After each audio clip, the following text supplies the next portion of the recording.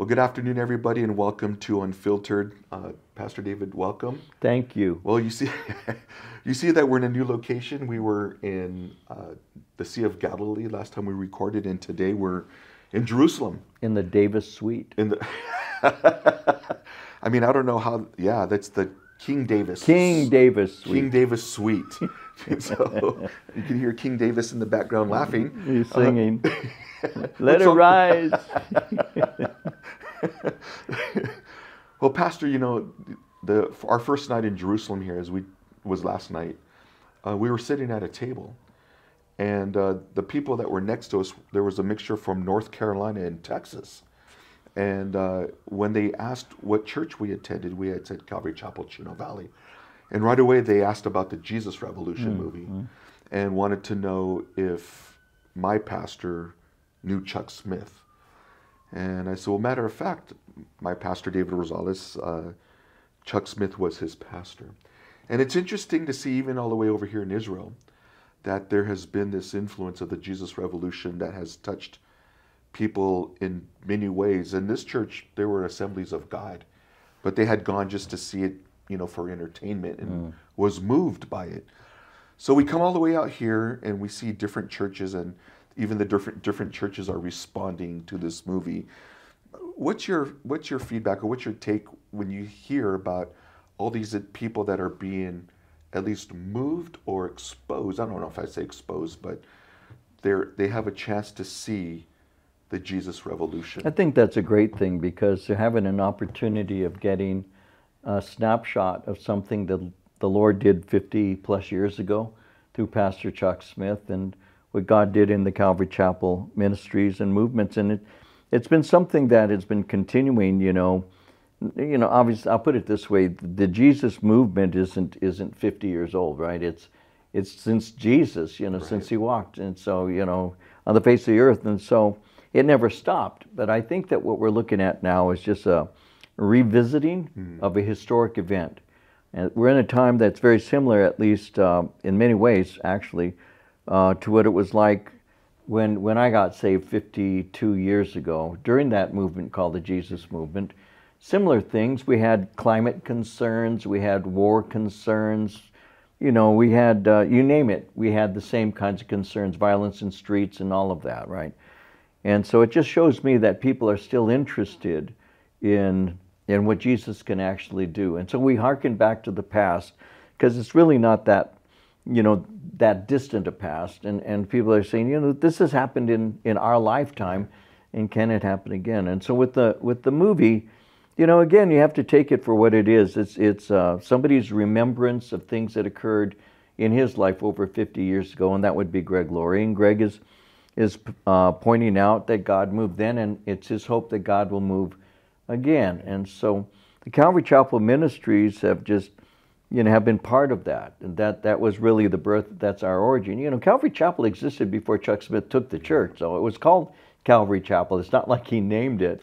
You know, he was actually appointed to the role of pastor in a church that was called Calvary Chapel. So it's never been about Calvary Chapel. It's always been about the Holy Spirit. Amen. And it's always been about somebody like Chuck and somebody like Kay, who had influence on people like Greg Laurie. And Greg remembers and reminisces in some ways. It's theatrical. I haven't seen it, but I've heard it's a theatrical kind of, you know, representation of something that took place 50 plus years ago. And Greg is obviously the center of that, because he wants people to know, you know, his affiliation with that movement and how God is still moving today and all. So from that particular perspective, I think it's a great thing. Do you see, you mentioned earlier, just in our conversation right now, that very similar things were going on at the time when the revolution or the movement began. And so would you say that the church is primed or in a position for revival? I think the church in general, obviously it's a very broad word, but I think that there are many people who are evangelical, who are, you know, hoping that God will once again visit us in the way that he had in the past. I think that there's danger right now taking place in the body of Christ at large, and that is that many people have forgotten the importance of preaching the word and calling people to obedience to it. There's a kind of an an easy grace kind of thing that's going on. Well, I can do whatever I want and still go to heaven. And so somebody is an unrepentant homosexual, but because they love their partner or partners for that matter, God is a God of grace and all of that. So I think that one of the things that was highlighted and came to the fore, and I think every movement brings something to the fore, so you see certain things. In the Jesus movement, the grace of God was really a highlight of it. We learned, we who were hippies and into alcohol and drugs and promiscuity and all of that, we learned that God has a grace that covers over those sins when we ask for forgiveness and come to faith in Christ. Unfortunately, that beautiful understanding of grace has been distorted and changed into permission, and people have forgotten that grace is actually to set us free, not give us permission to remain in bondage, right? What, shall we continue in sin? Paul said, so that grace may abound. Then he went on and said, God forbid. And so no, of course, that's not how it's supposed to work. And so I think that the young people today, the younger generation today that we're seeing coming up, is in terrible and desperate need for an understanding of parameters of behavior, of permissible behavior, of community relationship, of what love actually is. These things have to be defined again for this younger generation, because they've been pretty much, without that kind of oversight and teaching. The church always has had the capacity of teaching those things. That's part of our mandate. But the problem is because some pastors feel that the word is boring and we're not going to attract young people. They go into the entertainment business. And before you know it, you have the celebrity pastor. Everybody wants to go and hear so-and-so because he's so refreshing because. That wasn't the way it was with Calvary Chapel at the beginning. There are some pockets of that now where celebrities, everything. But, you didn't go to hear Pastor Chuck Smith because he was exciting, thrilling. He wasn't. Pastor Chuck was, he was a Bible teacher. And he was giving to young people something we desperately needed. He gave us two things. One is he gave us a father figure, in a sense, because many were lost and they were just out there without a real solid sense of what a dad is. So he was that for many people. But he also had the authority. He had the authority that he would present to us through the Word of God, how this is what God expects of us, this is what we can do. And then he supplied us with the answer of how to do that by revealing to us our need for the power of the Holy Spirit. So Calvary Chapel was built not on some flamboyant pastor who was out there being cool and everything. People, I think, misunderstand that to this day. He was just a man who simply taught the Word of God in a simple fashion.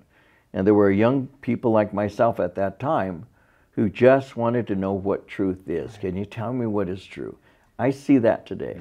There are polls that are being taken, and I heard of one just last week, where a good percentage, like well over 50% of young people who are polled say, we just want to know what truth is. Now, if the church doesn't teach truth, where are they going to find truth, right? We are the repository of truth. And because some pastors want to be popular rather than faithful, they end up entertaining people rather than edifying them. And so, yeah, I'm concerned with that. What was that quote from Spurgeon? Yeah, clowns are entertaining goats. And that's true. The shepherds feed sheep, but we have pulpits filled with clowns, entertainment centers who are actually just entertaining the goats. And that's very true. So for us to get to that place where we need to be, where the Spirit will move, there needs to be an urgency with the pastors to teach the Word of God. Pastors need to know what they are. I mean, I'm not a celebrity. I'm not somebody who wants to be famous for what? For representing the kingdom of God? I mean, that makes no sense to me. And I don't need an audience. What I need is congregation. I don't need a crowd. I need converts. I need people who follow Christ. Yeah, pastors need to know that numbers of people don't necessarily mean success in ministry. Because you don't have to be a good preacher to get a crowd. Remember in the days of Ezekiel, he was a great preacher, and God had to say, Son of man, the people are coming from all over. They're standing in street corners talking about you. But in fact, what you are is like a skilled vocalist and musician. They hear what you're saying. He says, as a matter of fact, he said, they sit before you as if they're my people. And then God says this, they are not my people because they hear, but they do not do. And so the real heart of ministry is not just proclaiming a message, but expecting those who hear it to actually do it. And because many people don't do it, you know, churches may be filled with the goats instead of sheep. Well, thank you, Pastor. I just want, you know, it's interesting that we came all the way out here, and I started thinking about that, the importance of, yeah, you know, this is an opportunity, this movie's promoting an opportunity for people to seek the truth and to have pastors that will speak God's word, led by the Holy Spirit to teach the truth, because as you mentioned, there's so many truths out there that people are taking anything. It's like a baby who puts anything in their mouth, you know, and we, as you, pastors and other pastors that are here, have the opportunity to teach God's word, the importance of that. Yeah. Just a trivia quiz. So what song was it that was mentioned, the Jesus Freaks? Let me see if I get this right. What artist and what song was it that referenced the Jesus Freaks in the 70s? Oh, boy, you got me on that one. My mind was on a serious area. And then here you go messing the whole thing up. You know, for those of you from my church, John, you're fired, man. It was Jesus Freaks in the Street. Yes. It was Elton John, and he was, I think it was Levon. Levon.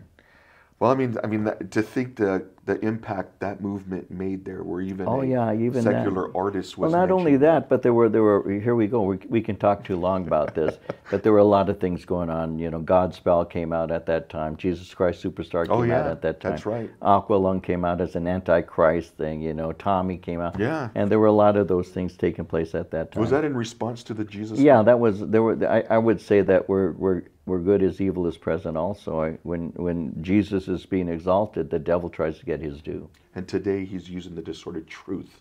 Well, what he's doing is again, we ought to stop, yes, because I don't know how long people want to put up with this. But what he's doing is he is counterfeiting. You know, instead of Christianity, you have spirituality. Instead of God through Jesus Christ, you have just God, that other. So yeah, he's been doing that from the beginning with Simon Magus and others in the scriptures that were going about speaking in the name of Christ, but in fact we're presenting a different Christ, yes, right? Yes. So this isn't new. Anytime God moves, the enemy does what he can to check that, to stop it. And that's why the Word of God is so important, so that we can discern truth from error. Amen. And when you have pastors out there who are busy promoting, you know, the things that the flesh wants, oh, you can drink and go to heaven, and you can sleep with your girlfriend because God recognizes that as being marriage and love. And I've heard those things.